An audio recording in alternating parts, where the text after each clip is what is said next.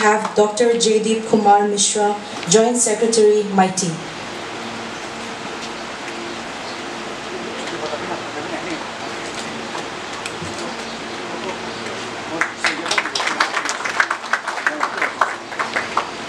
We have Professor with developmental issues, and especially this trying to really identify the aspirations of the unemployed youths in these two districts, and also the way that he localized himself and then allowed the officials led by the deputy commissioners to be quite friendly, to very open up and then go into details of all the problems faced in their respective districts.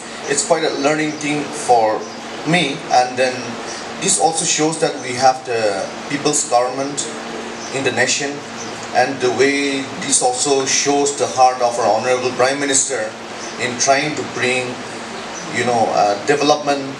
An honor to be part of this wonderful program where we are inaugurating. We have inaugurated already 5 Nielit centers in the northeastern region. It is indeed true to the vision of our Honorable Prime Minister that the policy of reaching out down to the last mile is exhibited every day in the country, and today we are witnessing one such event. I am very grateful to our Union Minister for coming to the Northeast time and again. This is his second visit as a Union Minister, but as a private citizen, this may be his 20th visit. He is a friend of our people, and his commitment is shown in the way he has addressed, grasped, and in the way he is trying to understand the challenges and address those challenges through his ministry.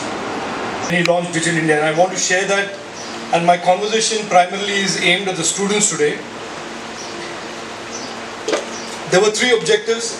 Number 1 was using technology to transform the lives of ordinary citizens and therefore improve governance, improve democracy. The second objective was to create more opportunities for our youth, expand our digital economy, expand investments.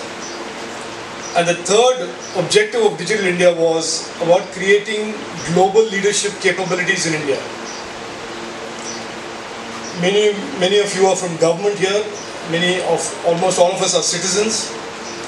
You will all agree that on the first count on using technology to transform our lives and our governance, there has been significant progress.